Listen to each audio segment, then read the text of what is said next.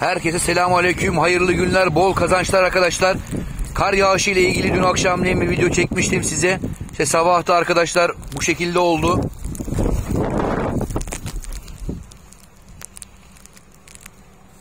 Aslında biz İstanbulluların uzun zamandan beklediği, hani uzun zamandan beri beklediğimiz olaylardan bir tanesi de özellikle çocukların. Çünkü yıllardır kar yağışı yağmıyordu. Zaten hep ilk başlarda böyle yağışlar olur. 2-3 gün sonra genelde İstanbul'da kar diye bir şey kalmazdı. İnşallah hani bu şekilde yağmaya devam eder diyeceğim ama çocuklar için devam etsin. Biz kuryeler için biraz biliyorsunuz bu tarz yağışlı havalar bizler için biraz daha zor oluyor çalışma açısından. Yollarda gidemiyoruz, yollar kapalı oluyor. Buzlanmalar oluyor, düşmeler, kazalar, belalar oluyor.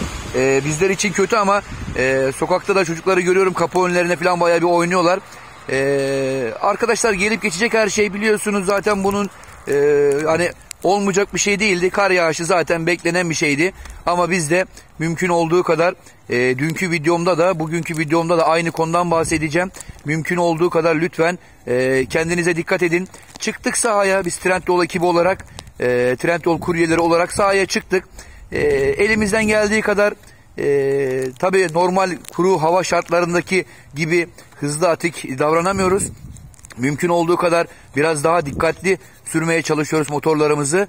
Belediyelerde çalışma yapıyor. Ben şu anda Beykoz tarafındayım. Beykoz bölgesindeyim. Yani şeydeyim, Çengelköy, Beylerbeyi tarafındayım. Gerçi buralar Üsküdar Belediyesi bakıyor ama Anadolu Hisarı da aynı şekilde. Beykoz daha kötü. Yollar falan yukarıdaki tepedeki yollar falan kapanmış. Kurye arkadaşlarım video atmış, çıkamamışlar evlerinden. Sisteme dahil olamamışlar. Üzülmesinler. Onları zaten herkes biliyor. Hepinizi herkes biliyor. Zaten çalışmak istediğinizi herkes biliyor ama elinizden bir şey gelmediği zaman da üzülmenize gerek yok arkadaşlar. Daha güzel günler zaten gelecek. Bunlar hep gelip geçici. Mevsim şartlarını zaten biliyorsunuz. Bunları yaşayacağız, göreceğiz. Kar yağması da güzel bir şey. Hani mutlu olduk. Şöyle göstereyim arkadaşlar. Ben de siparişe geldim. Motorumu şuraya bıraktım. Ama şu sokağa gireceğim. Bu sokağa girmek biraz sıkıntılı. Ön kamerayı da kullanıyorum. Kusura bakmayın, böyle gelip gidiyor. Sokağa gireceğim. Ana yollar temiz. Kar ekipleri, belediye ekipleri çalışıyor. Buradan da Beykoz Belediyesi'ne de selamlar olsun. Sürekli çalışmaları yapıyorlar. Bu yolları buzluyorlar. Bu yolları tuzluyorlar. Temizliyorlar ama ara sokaklar gördüğünüz gibi sıkıntı. Buraya motor girer mi? Girer ama riskini de almaya gerek yok. Düşeriz. Allah korusun, çünkü sokaklar hiç temizlenmemiş. Buzlu. Düşebiliriz. Ben de siparişimi buraya bıraktım. Bir 500-600 metre yürüyeceğim. Yürüyerek teslim edeceğim. Arkadaşlar yine söylüyoruz. Lütfen kendinize dikkat edin. Çıkamıyorsanız, çıkacak durumda değilseniz, bu arada temizlik çalışmaları devam ediyor.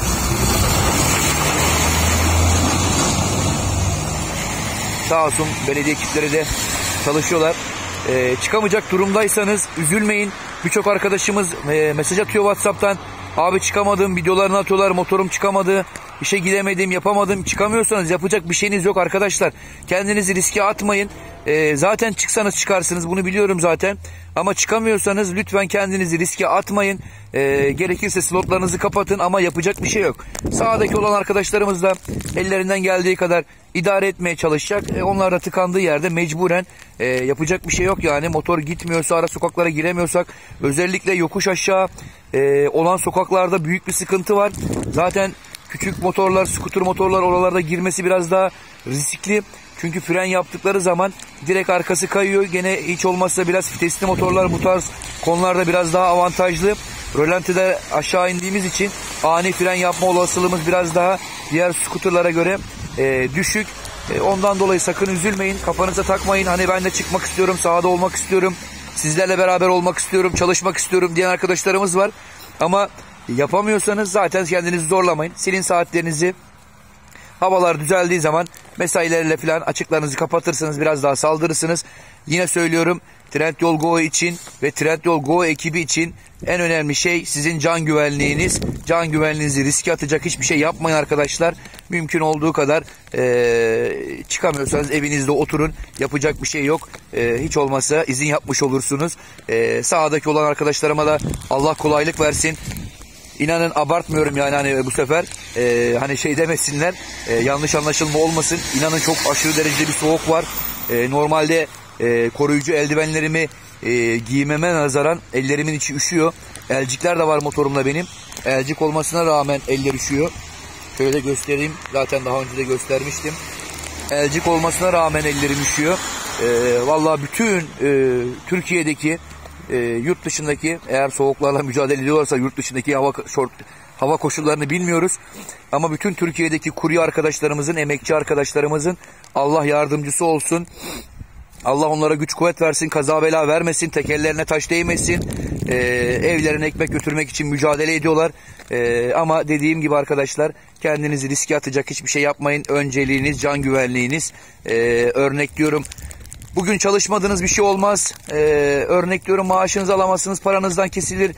O günlüğünüzü alamazsınız, sıkıntı dert etmeyin. Yani bizim için demiyorum, diğer firmalar için söylüyorum. Hani böyle restoranlarda falan çalışan arkadaşlar, bir gününüzde kesilsin arkadaşlar, ki bizim için de aynı. Yani gerekirse bugünkü slotlarınızı silin, çıkamıyorsanız, zor durumdaysanız kendinizi riske atmayın. Bugünkü slotlarınızı silin. Bir günden bir şey olmaz ama Allah korusun başınıza bir iş, bir kaza gelirse onun tamiratı daha da zor olur. 20-25 gün çalışamazsınız. Bu sefer kendinize daha da büyük zarar vermiş olursunuz.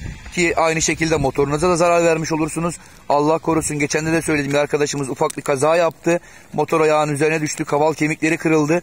3 ay 4 ay çalışamayacak. Zararı büyük. Allah'a çok şükür durumu iyi. Ama dediğim gibi arkadaşlar, kendinizi riske atacak olaylardan lütfen uzak durun. Önceliğiniz can güvenliğiniz, üstüne basa basa videonun başından beri hep söylediğim olay, önceliğiniz can güvenliğiniz. Bizim firmamız için de aynı şeyler, yani firma da bizim için, çalıştığımız firma da, Trendyol da bizim için aynı şeyleri düşünüyor ve aynı şeyleri bizimle paylaşıyor. Çalışabilecek yani normal mahallesinde, oturduğu semtte yollar temizdir, kurudur. Çalışabilecek arkadaşlar zaten devam ediyor. Çalışamayacak arkadaşlar, birçok mesaj atmışsınız. Kafanıza takmayın, üzülmeyin.